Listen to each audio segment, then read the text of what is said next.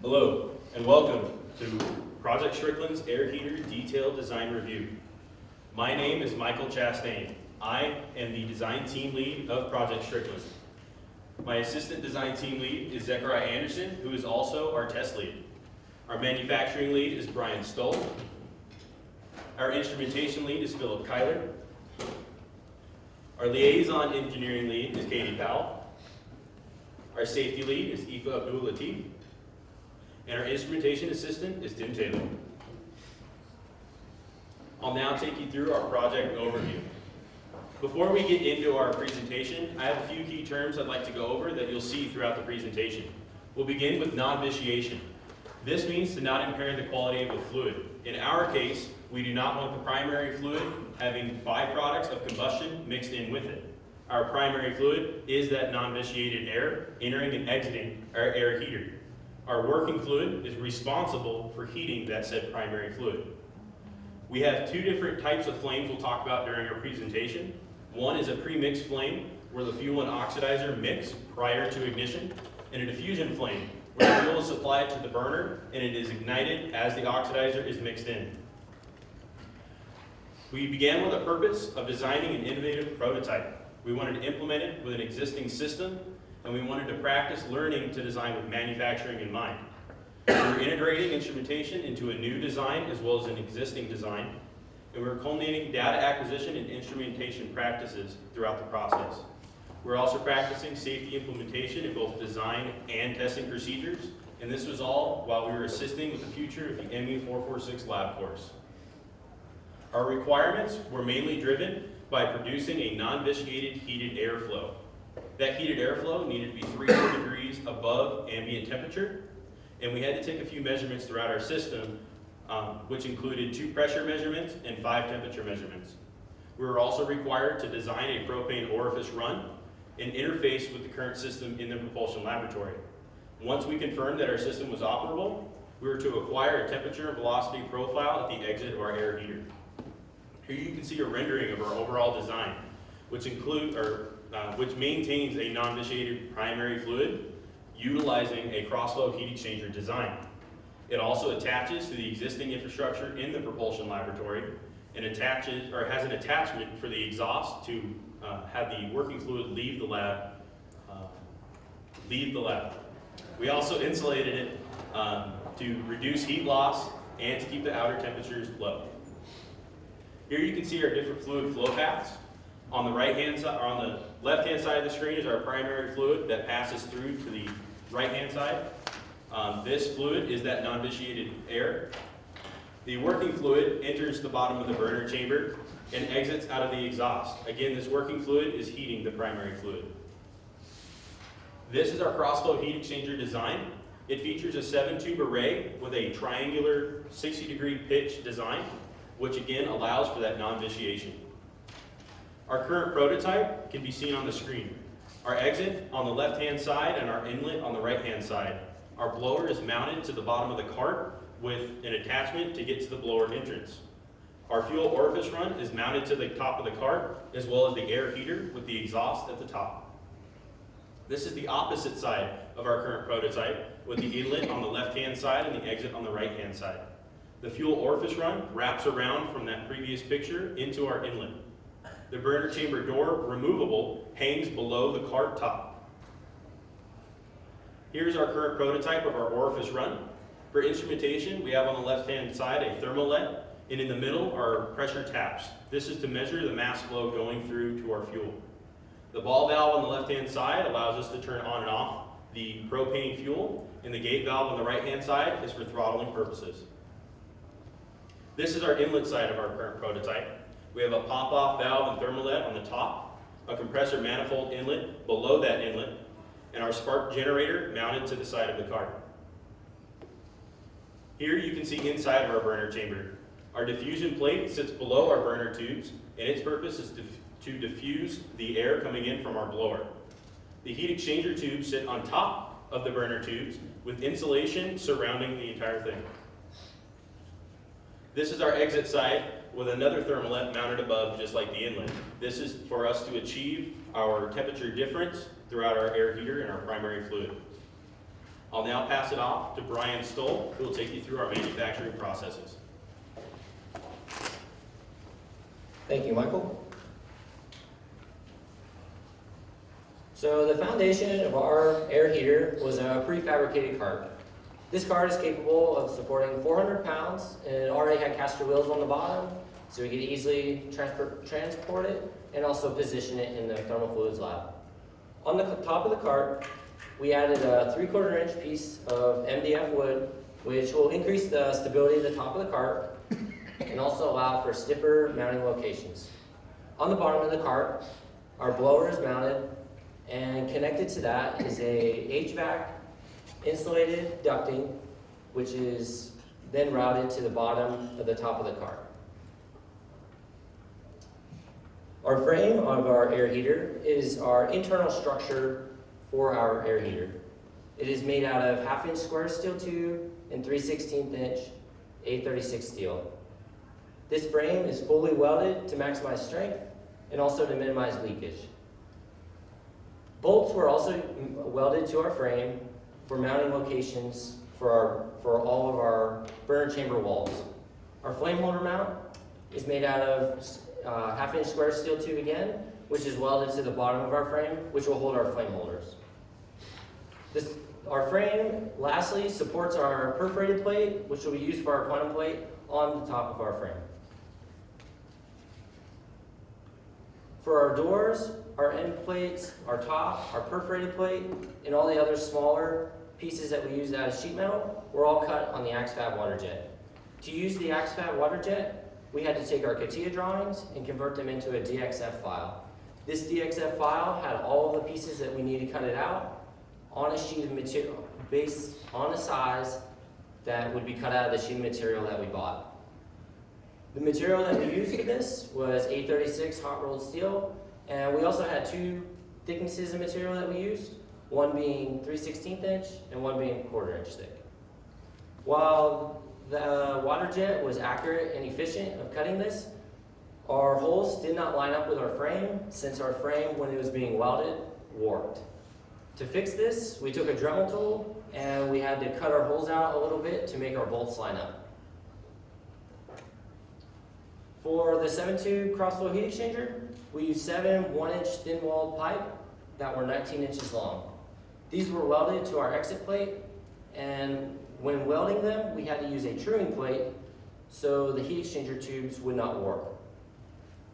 On the inlet and exit plates, we also had to weld a reducer onto each side. To make our reducer centered with our heat exchanger, we had to make another jig that would center our reducer with our heat exchanger tubes.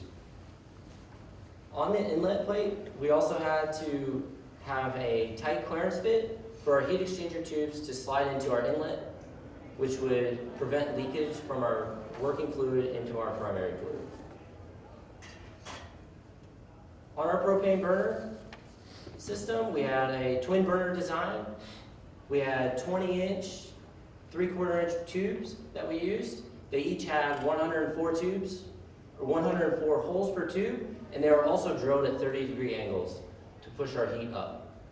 We had 4 control valves, one being a ball valve, a gate valve, and then 2 burner valves. The ball valve was threaded on, while the gate valve and the burner valves were welded on to prevent them from leaking. Our propane tank that we used had an inline pressure regulator and also a double seat valve. And our orifice run that we had was fabricated from 3/4 inch pipes and also an orifice plate. For our insulation, we used 2 different types of insulation, one being a ceramic fiber material, which was flame retardant and also had a low thermal conductivity at high temperatures. This material was self-supporting, so putting it on the inside of our box was quite relatively easy. This insulation enclosed our entire heat exchanger and our burner chamber on the inside, and it reduced our heat loss from our air heater, and also it reduced our outside temperature of our walls. And now I'll pass it off to Philip Kyler to talk about the instrumentation. Thanks, Brian. Our instrumentation was dictated by two things, our RFP and our safety needs. Our RFP required that we get the temperature rise in our primary fluid. We had to design an orifice run to measure the mass flow rate of fuel going into our system. And we had to be able to acquire the temperature and velocity profiles at our air heater exit. For safety reasons, we had to be able to monitor our flame temperature while we were testing. To get our temperature rise, we placed thermocouples at the inlet and exit of our air heater. We installed these thermocouples using thermalets, which were 1/4-inch steel rod that were drilled out. We placed those thermalets in our pipe and welded them in. We then filled those thermalets with thermal conductive paste to improve the accuracy of our temperature measurement. To get those measurements, we went with J-type thermocouples. Our fuel orifice run was designed to the ASME standard you see above. It calls for 3 measurements, temperature of the fluid moving through it, an upstream pressure, and a differential pressure across the orifice plate. Using those 3 measurements, you can then calculate the mass flow rate. To get our upstream pressure, we went with a 0 to 30 PSIG omega pressure transducer. To get our differential pressure, we went with a 0 to 1 PSID differential pressure transducer. And to get our temperature, we went with the J-type thermocouple. Here's an image of our prototype fuel orifice run. Our J-type thermocouple was inserted into a thermalet by the ball valve, and our 2 pressure transducers were connected to the pressure taps that were welded onto our orifice run. To acquire our velocity and temperature profile, we used a temperature compensated pedostatic tube. This pedostatic tube was connected to a Velmex rail that was controlled by a motor that allowed it to traverse our air heater exit horizontally. That pedostatic tube took air temperature measurements and our total and static pressure at the exit of our air heater. To get our static pressure, we went with a 0 to 30 PSIG omega pressure transducer that we calibrated to account for atmospheric conditions. And we used a 0 to 5 PSIG pressure transducer to get our total pressure. For our temperature, we used a K-type thermocouple because this was what was embedded in our pedostatic tube. To monitor our flame temperature, we measured the flames in each corner using 4 thermocouples. We had to monitor the flame temperature so that when we put our door on during testing, we can ensure that our burner was still lit, so we didn't have a buildup of propane in our system. To get these flame temperatures, we chose a J-type thermocouple. Here I show an image of the inside of our air heater. Circled in red are our thermalets that were used to install our thermocouples. They sit right above our burner tubes so we can get accurate measurements. And then those thermalets were covered with insulation to minimize our heat loss to the surroundings. Here I show an instrumentation diagram of our system. So starting from our air tank, we then move into our primary fluid orifice run, which is already set up in the propulsion lab, so we didn't have to worry about the instrumentation for that. And then we move into our air heater system, which has a thermocouple at the inlet and exit to get our temperature rise. It has the 4 thermocouples along the bottom to monitor our flame temperatures. At the exit is our pedostatic tube that has a thermocouple and 2 pressure transducers to characterize our velocity and temperature profile. And then down at the bottom we have our propane orifice run that has a temperature, upstream pressure, and a differential pressure to get our mass flow rate. To acquire this data, we use the National Instruments Data Acquisition Systems. We use the NI9217, the CDAC chassis, to connect our DAC modules to our USB interface. We use the NI9205 to connect to our omega pressure transducers. And we use the NI9212 to connect to our omega thermocouples. We then process that data using a LabVIEW program. Here's a screenshot of that LabVIEW program. This program takes in all of our data and processes it. It takes our measurements from our fuel orifice run, runs it through a formula node, and then produces our mass flow rate of fuel and provides a live reading of that so we know how much fuel is going into our system during our test. It also provides a live reading of our flame temperatures so we can monitor those during our testing. And then it takes all of that data and writes it to an Excel file for later data analysis. I'll now pass it off to Aoife Abdul Latif for safety.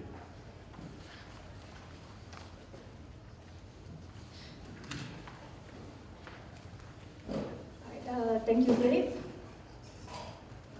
I will start with the air heater safety concerns. Safety is really important in this project because we use propane as a fuel. As we know, propane is a combustible and hazardous. Dealing with the high pressure and high temperature can cause damage to the system. We also need to be aware of the burner flame inside the air heater all the time. Before start testing the air heater, all personnel must understand and follow the protective equipment, which consists of all personnel must wear safety glasses, ear protections, long sleeves, long pants, and closed-toe shoes. The person who will make a contact with the air heater needs to wear thermal gloves. Need to make sure that there are 2 blast shields and a fire extinguisher in the testing parameter. Now we'll talk about the air heater system safety features. The air heater system safety features consist of installing the ball valve on the fuel orifice run and air orifice run. Ball valves help to allow the flow to be quickly turned off if needed. By installing the gap valves on the fuel orifice run and air orifice run, allow us to control the amount of fuel and the amount of compressed airflow into the air heater. The blower, which is located on the bottom of the card, helps us to mitigate the risk of the propane buildup in the air heater. The exhaust, which is located on the top of the air heater, helps to direct the hot working fluid outside to the propulsion lab. By installing thermocouples, help us to check the temperatures of the air heater system at the inlet, exit, and inside of the air heater. Pop-up valve, which is located on the inlet of the air heater, help to mitigate the risk of blockage and also to avoid the pressure buildup within a primary flow. In addition, the air heater door is removable for maintenance and easy access. The hazard matrix shows in this slide shows the level of risk of the air heater system. The hazard categories begin with the catastrophic failure to the negligible. From the failure mode analysis shows in this slide, failure mode D, E, M, and N were deemed undesirable risk of levels that needed to be mitigated. Here we show how we mitigate the risk. To mitigate risk D, which is a primary flow blockage, we need to make sure that the primary flow path are free from any debris. During testing, the test assistant operator was responsible for monitoring pressures inside the air heater system. During emergency, the emergency protocol that every personnel must follow first is need to make sure that the ball valve is closed at the propane line and the primary fluid. Next, need to exit propulsion lab. And then after that, need to call EMS, then safety. After all personnel exit the facility, need to allow at least 30 minutes for the primary fluid pressure to be equalized to the ambient pressure. To mitigate risk E, which is a working fluid blockage, need to make sure that the working fluid flow path are free from blockage. And during emergency, the emergency protocol for risk E is the same as risk D. To mitigate risk M, which is a burn injury, all personnel are required to wear long pants, long sleeve shirts, and also wear thermal gloves. During emergency, need to make sure that the ball valve close at the propane line as well as on the primary fluid. Call EMS, then safety, if the severe burn occurs. To mitigate risk N, which is the propane buildup, need to make sure that always have the door off if the propane line is open and the blower off. During emergency, the emergency protocol for risk N is the same as risk D and E. Before start testing the air heater full system test, need to make sure that the subsystem of the air heater, which is the burner and the working fluid, work perfectly. This is the burner and the working fluid test positions diagram. As we can see here in this diagram, we tested the burner and the working fluid outside of the propulsion lab. During the test, we did not connect the air orifice run to the air heater. This is a full system test of position diagram. As we can see here in this diagram, we tested the air heater inside the propulsion lab with the air orifice run connected to the air heater. In case if there is emergency occurs, this is emergency exit path diagram that every personnel must follow to evacuate the facility.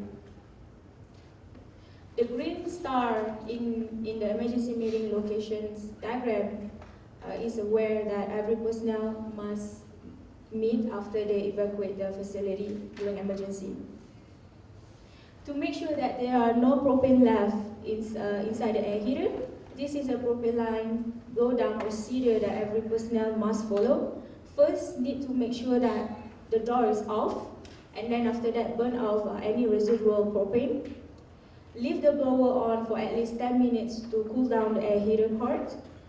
and at the same time keep the compressed air on to clean out the residual propane. Now I will pass to Zachariah Anderson to talk about system testing.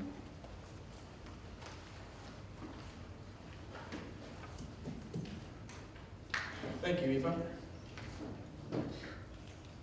We began with subsystem testing. We need to prove that each subsystem in our system could work independently, and we also tested them separately so to make sure that they were safe and controlled to operate. We started with the burner system test on April 9th, and we moved on to the working fluid test on April 13th. We finally wrapped up the subsystem testing with the primary fluid test on April 16th. We completed all of these subsystem testing before moving on to the full system test. Modifications were made to the system between each subsystem testing to account for any issues that may have occurred. We started with the insulation burn test.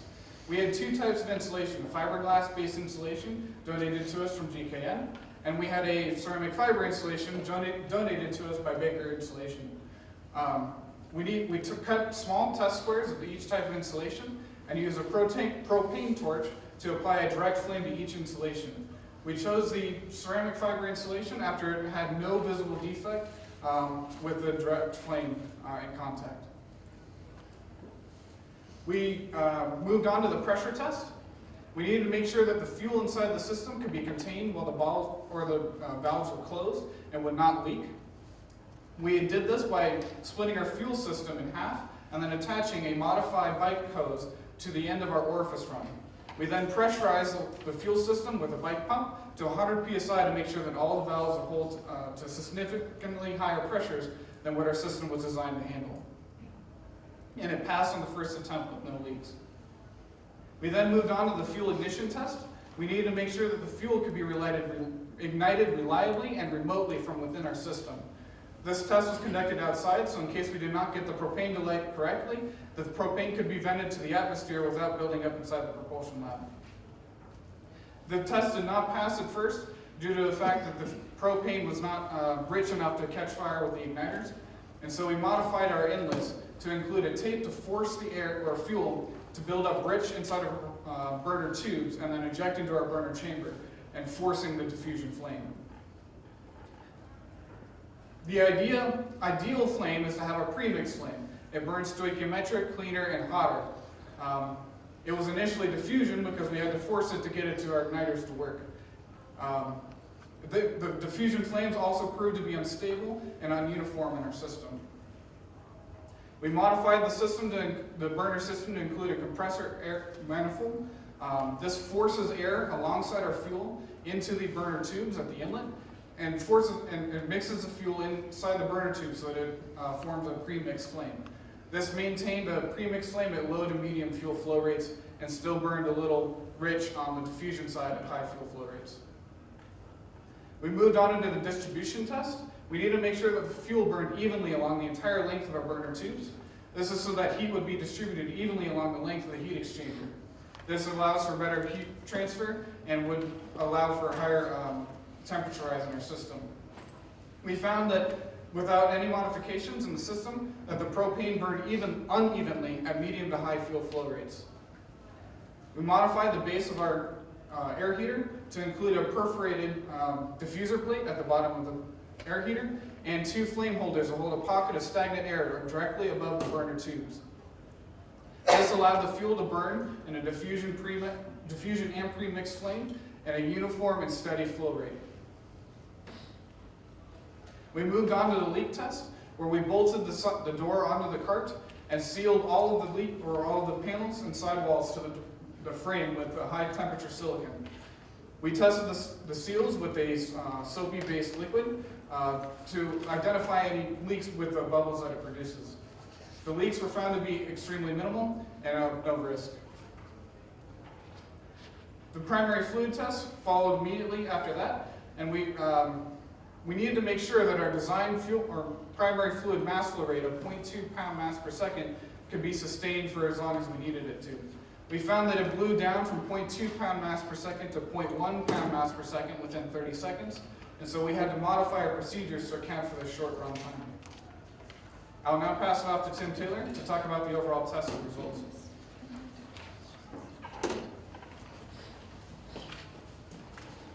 Thanks, Zachariah. So here in this picture here, you can see our full system set up in the propulsion lab. We have the air orifice run attached to our air heater, and also with our computer with LabVIEW running in the background. So for our full system data collection, there's a few things we had to collect. Our temperature readings, there was quite a few of them. We needed inlet and exit temperatures. We needed propane temperatures, flame temperatures, and also a temperature profile. We also needed to acquire pressure readings for our propane orifice run. This included our upstream pressure and our differential pressure, which helped us calculate the mass flow rate. On the right, you can see an ideal temperature profile of what we expected to see in our system. So on our first test on the 16th of April, we had a delta T measurement that was much lower than we expected. We only achieved 16.3 degrees Fahrenheit above ambient. The reason this happened is because attributed to low flame temperature, we were forcing a diffusion flame, and we were burning rich. Our expected average flame temperature was right around 700 degrees Fahrenheit. We only achieved 175 degrees Fahrenheit. So our fuel mass flow rate was also higher than we expected. We calculated 0.001 pound mass per second, but we also measured 0.002 pound mass per second. Again, we think this is because we were forcing a diffusion flame, and it was not a premixed flame. So we had to make some design improvements to our system because it wasn't giving us what we wanted. So we considered a couple of types of burners, a diffusion versus premix. We ended up choosing the premix flame because this gives us a Venturi effect. We had to overcome the back pressure in the burner tubes with this compressor manifold by forcing the compressed air into the burner tubes to cause a premixture. The compressed air manifold was made from PVC and compression fittings and was also attached using aluminum ducting tape. So on our overall tests number 2 and 3, conducted on the 19th of April, a little later in the week, we retested to achieve a better delta T in our system. The compressor manifold again gave us an enhanced Venturi effect. It stabilized our fuel flow rates across our burners, and we could also adjust the throttle and compressor manifold to a certain pressure so we could get the mass flow rate air coming out of the compressor. We also achieved a much higher flame temperature on this particular test. Our average flame temperature for this test ended up reaching 687 degrees Fahrenheit, and we also achieved a much higher delta T of 167 degrees Fahrenheit. On tests 4 and 5, they were conducted on the same day. After we had already optimized our fuel air mixture and we were ready to run and achieve our temperature profiles, we acquired 2 at the exit. We ran this test twice to ensure accuracy of our measurements. The first test was conducted on a cold system, and the second test was conducted on a warm system. Here in this diagram, you can see the actual temperature profile that we acquired on our first test. It is offset due to the fact that we have a large temperature gradient in the back of our system. It is starting to form a parabolic shape, but not exactly what we want. Again, on the second test, we achieved a very similar profile. Again, we are getting an offset in the parabolic form, and that is again due to the large temperature gradient we're having in the system. So for our post-test analysis, what we expected to see is not what matched our experimental profile. Our profile increased linearly across our system, and again, this is because we had a large temperature gradient on the right side of our burner, and we also did not have sufficient time to reach steady state conditions. I will now pass it off to logistics. Katie Powell.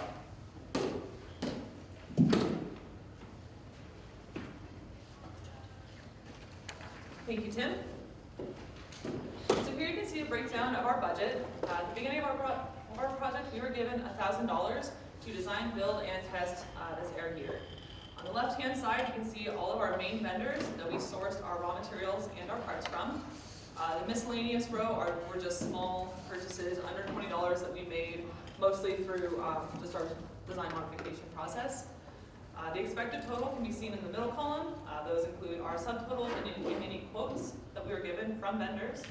And the right side shows our actual totals. These are post-tax and also include shipping and handling fees. With all that in mind, we were able to come in about $150 under budget, and with our total being $855.39. At the beginning of this semester, as a team, we decided that each team member needed to put in 12 hours outside of class per week. This line can be seen in the green. Our actual hours, we came in at about 1,400 hours this semester, and that line total can be seen in the red. So as Michael mentioned earlier, there were some requirements that our project needed to meet. First and foremost, we were looking for that 300-degree temperature rise above ambient. We did not entirely meet this requirement. However, we were able to get our temperature rise up of 167 degrees above ambient. However, on a more positive note, we were able to produce that non-vitiated flow through our cross-flow heat exchanger design. So we were able to keep those two streams separate. We were successful in measuring all of our pressures and temperatures that we needed to measure. We were successful in not only designing a propane orifice run, but also building, testing, and using it to acquire our mass flow rate of propane going into our system. And we were able to acquire a temperature profile at the exit of our air heater. However, we were unable to acquire a velocity profile. So some of the recommendations that we have from the lessons that we've learned through not only this semester, but last semester as well. In the aspect of fabrication, we learned that it's always good to purchase extra material. So we would recommend that any further work, certainly purchase extra material just for quick design modifications as they go through testing. We'd also suggest fabricating a more secure compressor manifold. Right now, it is made out of PVC and it worked great for our project, but it would be nice to make just a more secure one out of steel piping. Moving into testing, as a wise detail professor told us all semester, Murphy gets a vote and nothing will ever work on your first test. So from this, we want to recommend allowing twice as much time for testing as you think you need. It's also a very iterative process. You know, it's test, redesign, redesign. So certainly allowing more time would really help, or would be a good way to go. We'd also suggest creating a checklist of equipment needed for each test. This is so nothing is overlooked and the team is ready to go and have everything in order before testing begins. We also want to suggest running a test with more fuel and more air throttled into the system to really try to create that hotter flame and that 300-degree temperature rise. In the aspect of instrumentation, we learned that debugging instrumentation is very frustrating and it does take up a lot of time.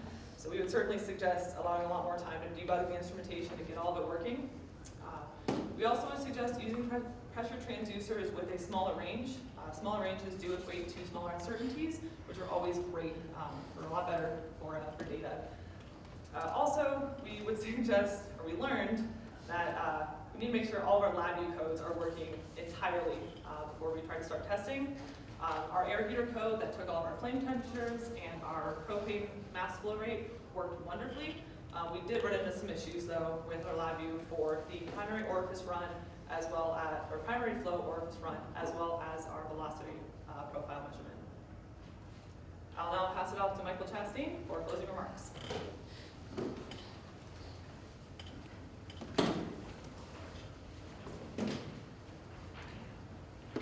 Thank you, Katie. Going throughout the preliminary design and the detailed design, we had a lot of help along the way. I'll begin with our faculty of Dr. Ron Okcay, Dr. Michael Fabian, Dr. Matthew Haslam, and Dr. Brenda Haven, who were a great help going through the class, kept us in the right direction, and made sure that we were asking ourselves the correct questions. Dr. Elliot Briner and Dr. Daniel Danley were instrumental in our instrumentation implementation. Professor Andy Garrett, who is the chair of our mechanical engineering department here, was not only a great help in our classroom, but was able to contact GK and Aerospace to have, who was gracious enough to donate us insulation for our system. Jeff Hyatt, Patrick David, and Ernie Stokesbury are AXFAB technicians here. We were with them almost the entire semester, and they were helping us make sure that we were using the tools properly and helped us with different design changes we were making. For our sponsors, we had a lot of different sponsors that were able to make this project happen. Barrett Propane donated propane and propane accessories. Baker Insulation as well as Builders Wholesale worked together to get us ceramic insulation, which was pivotal for our design. GKN Aerospace again was gracious enough to donate us insulation that was used between the cart and the air heater itself. Over 9,000 Productions helped us with our media needs, including our logo design. And Scott Kelly was able to cut out the logo you see here on the cart. This concludes Project Stickland's final presentation. Are there any questions?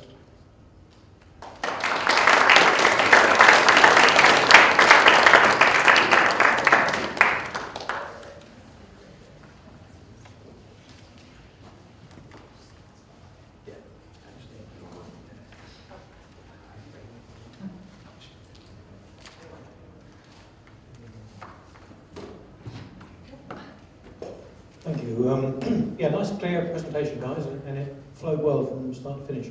So well done on that. On the bike pump test to pressurise the system, it sounds pretty primitive, but actually often a primitive idea is the best idea of all. But when you tested, you get the impression that you ordered up the pressure, it worked, and that was the end of the test. Is that right, or did you pressurise, depressurise, and then pressurise again several times? We actually did a couple of iterations. This is when we did find, oh no, we didn't have a leak during this test. We did that twice for each side. We separated it as the orifice run is 2 pieces. We pressurized each side and then repressurized each side to make sure that the gaskets weren't leaking or anything like that. And the second time we did it, we made sure that the pressure was actually holding and it wasn't really slowly escaping the system. So you pressurised to 100. What was the design level? 25. Oh, okay. Yeah. Okay. In which case, two goes was probably more.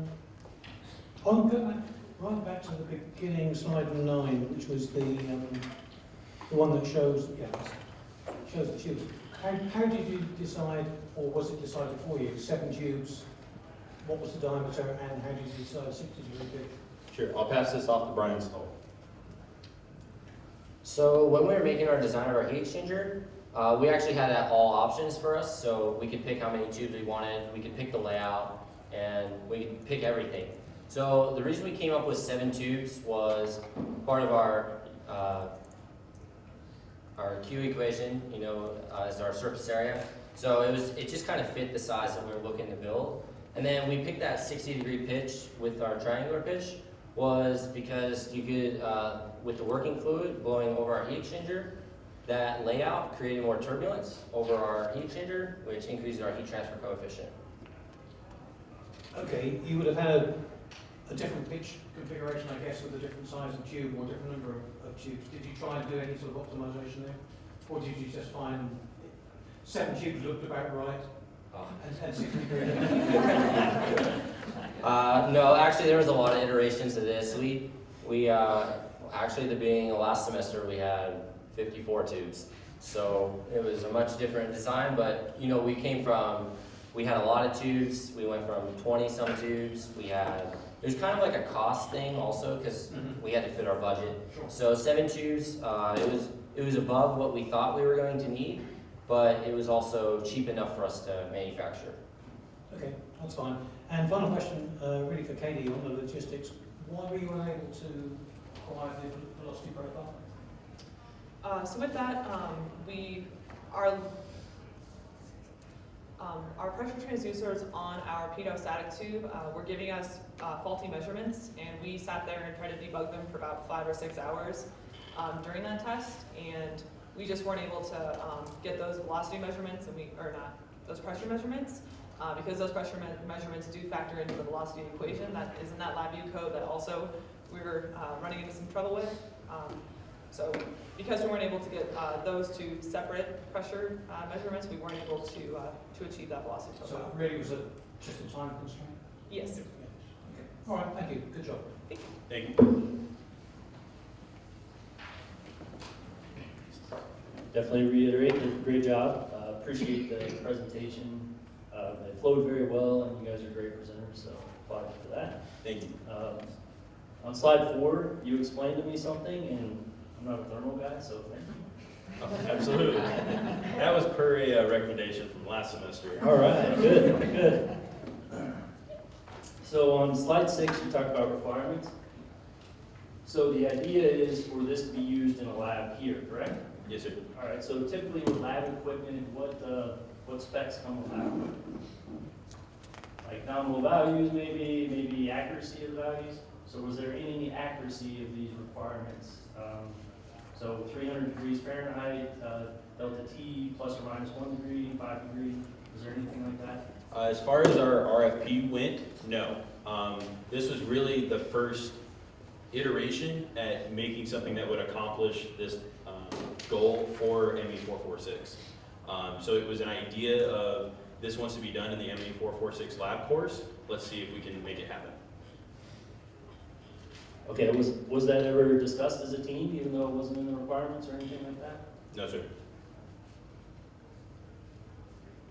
Perhaps something to build on, but definitely a great job. I mean, RFP is what it is, so you got to answer that first, right? Going above and beyond, you don't necessarily get branded points for that. So. On slide 26, you did something really key here that a lot of people miss, and it's the first bullet. You guys quoted a standard. That's great practice. Keep doing that. That gives you a lot of credibility in your decision making and your design process. So great job with that.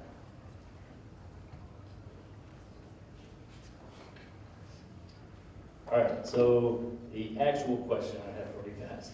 Slide 38 talks about system safety features.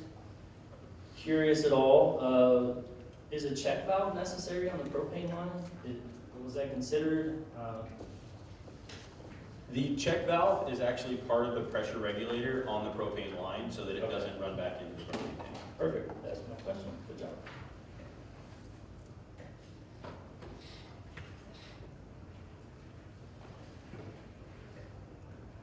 I think I just have one more question.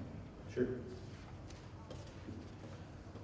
On the requirements, kind of closing things out, did we meet stuff, did we not meet stuff, slide 76. Can you guys openly talk about maybe why things weren't met, why things were met, how you can meet those in the future? Basically, as a customer, I see, okay, I've got 4 out of 6 requirements met. How do I get to full 6 requirements met? How do I get closer to those requirements met? Can you talk to that at all? Sure. As far as heating the air to that 300 degrees, we were able to achieve 167. This was after a lot of tunability, or not tunability, but using the tunability of the system to get the type of flames that we were looking for. The side of combustion with this project is we designed a awesome heat exchanger.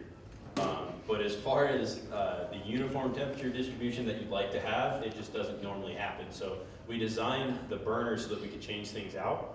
Going forward, we'd like to change, or we would like to see what would change with different fuel pressures and different compressor manifold pressures, which we didn't really want to mess with as we were using a PVC manifold. And we'd also like to try different burner tubes. There was some CFD analysis done at the beginning and during last semester on what tubes we should use. And we got a pretty good distribution when we made all the different holes, different sizes. But that was a huge lead time on fabrication. So we went with the design that we have now, and it was pretty close, enough to start testing. Yeah, that's a great answer. Spot on. Definitely add that to the presentation, right? Here's how we move forward, whether that's another team picking it up or, hey, you give this back to me, now I go pay someone else to finish it, right? Yeah. Great job. Definitely reiterate the presentation and the skills and presenting and everything. Keep explaining why things are happening as you did throughout, and good luck to you. Thank you, on behalf of all of us. Again, good job, everyone. You guys did a really good job. And while we have the requirements up here still, as a systems engineer, I appreciate that you came back to this list again and reiterated these are the ones that we met, and these are the ones that we didn't. And I thought that was really good. Also, your risk analysis, I thought that was really good. You did a very good job of highlighting all the potential risks to safety and how you can mitigate those, and then you applied it in your testing. And I thought that was really good, and that enables us to keep doing projects like this. So that's really important. Yes, absolutely. So slide 74. I just noticed that pretty much every single category, your price increased a little bit. Can you explain what happened there? I'll pass it off to Katie. Do you mean between the expected and the actual totals? Yes. Okay, so the expected total was our subtotals. Those were just what we were quoted or what we got as a subtotal on the website. The actual totals include all of our taxes, all the shipping that we had to pay for, for manufacturers that weren't local, any other, I think we might have had one piece that was custom cut from Prescott Steel, so that added, a few more dollars onto there. Yep, I figured something like that, just wanted to check. Yeah. I think most of my other questions were answered, but how about, what's some of the biggest lessons that you learned from this? Because it seems like this was pretty well, like it worked mostly really well, but I know that there are plenty of things to learn from this. I think Zach's got something. I think the most important thing you can do is start testing early and often. Even if that's even as early as prelim, you just do a super simple micro test of, can we get a burn or two from like a propane grill that would work? And if that can work, can we just use that system in our system and simplify our project of debugging and fabrication and all that stuff? That would, if we could start testing early and often, that would save us a lot of time and it would also help improve our project. And then maybe I missed this, but what sort of practical applications did you have for this, or is it just demonstrating a technology? The ME446 lab course is a new course that's being implemented, or is implemented, or has been. I'm saying it all wrong. There's an ME446 lab course. It's basically the next step in instrumentation, and in that class or that lab, the purpose or one of the experiments that wants to be done, or gather my thoughts.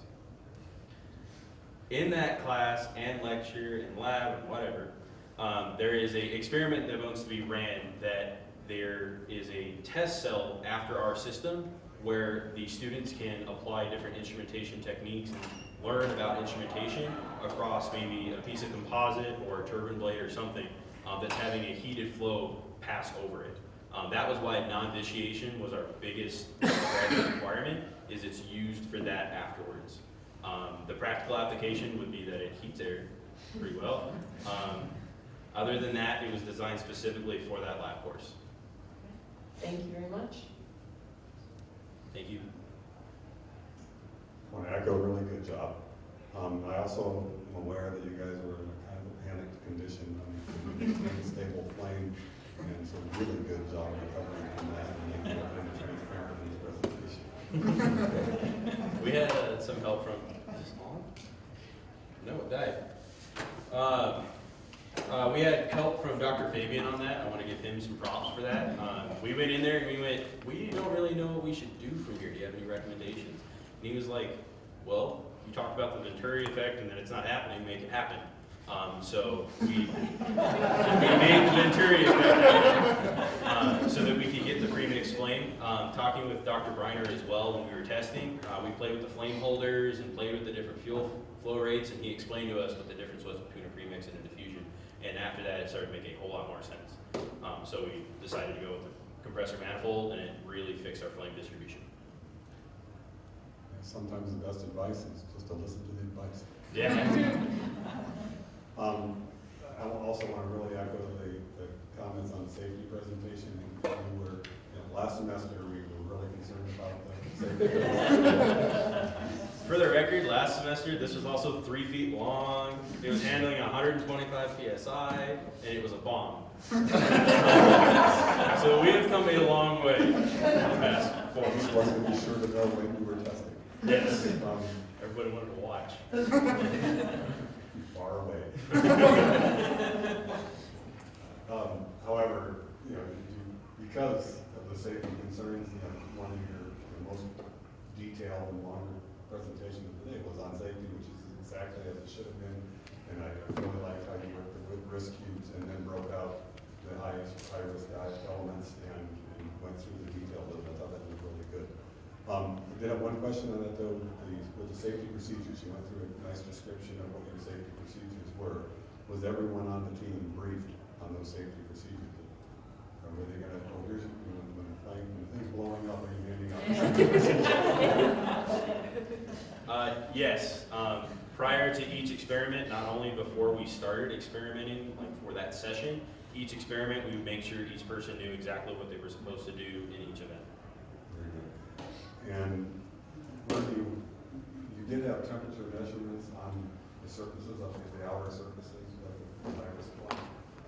It wasn't. That was one of the first tests we did. Yeah. Very good. Very good. Thank you very much. Absolutely. A really good job. Very pleased with the transformation from last semester.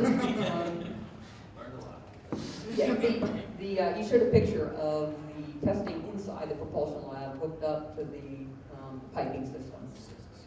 How are you exhausting the gases in that configuration?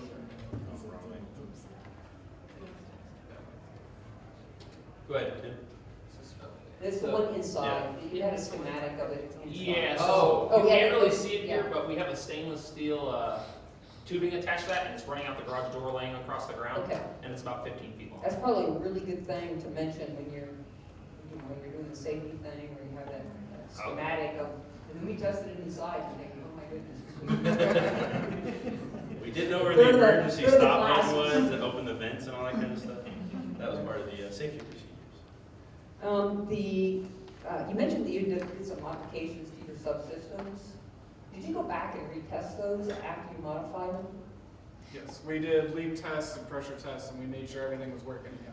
But functionality tests, you said you made some modifications after you had tested them, and then you, from a functionality standpoint, from a performance standpoint? Yeah, so we started testing, and then up until the next test, it was design, rechange, and then test it again until we got something that Okay. was what we were looking for. Great, that feedback loop is really important. So I'm glad you did it and said, oh yeah, that was broken, we fixed it, we're done.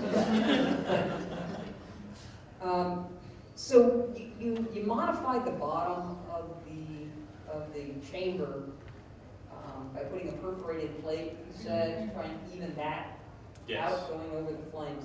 So that's in my mind, and then you have this temperature profile that doesn't look quite uniform. So my question is, what would you do to try and even out that temperature profile? I think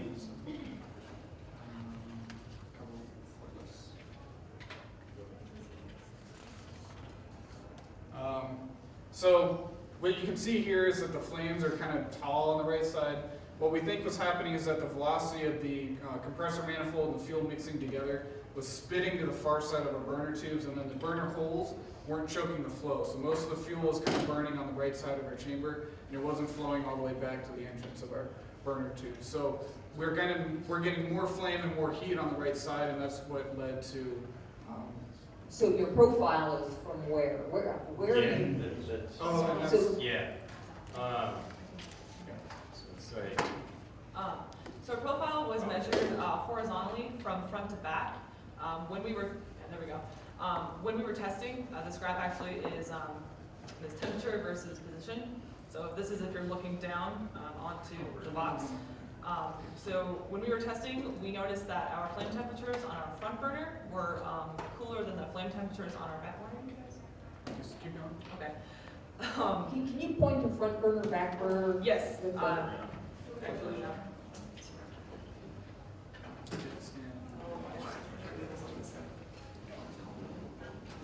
Alright, so our front burner is this burner tube, and our back burner is the burner tube back here.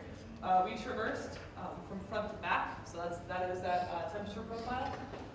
And so like I said, the front temperatures for the flames were cooler than the flame temperatures on the back. We believe this is because a lot of the fuel was going into that first burner tube and not as much was getting to the second burner, or the back burner. Back and front.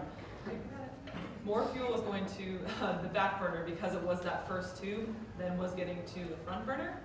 And so that's what caused a hotter temperature on the backside of our system.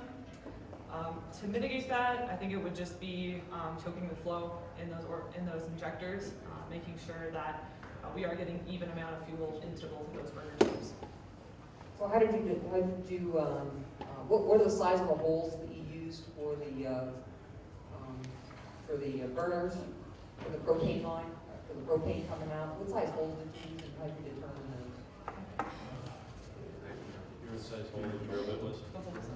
Full size.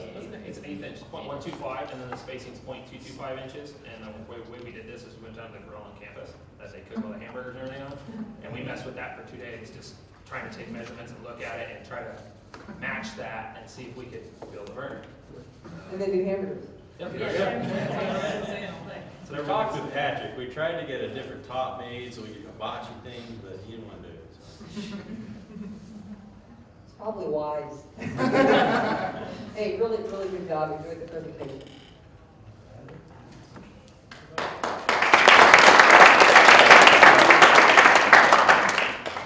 It's a good job from all you guys, and I probably spent as much time with you guys as anybody in this whole process. And the point I'd like to make, besides the fact that I really like anybody that likes to play with fire, is that the science, the math, all the knowledge can be gained, but it really doesn't mean a thing without determination and commitment.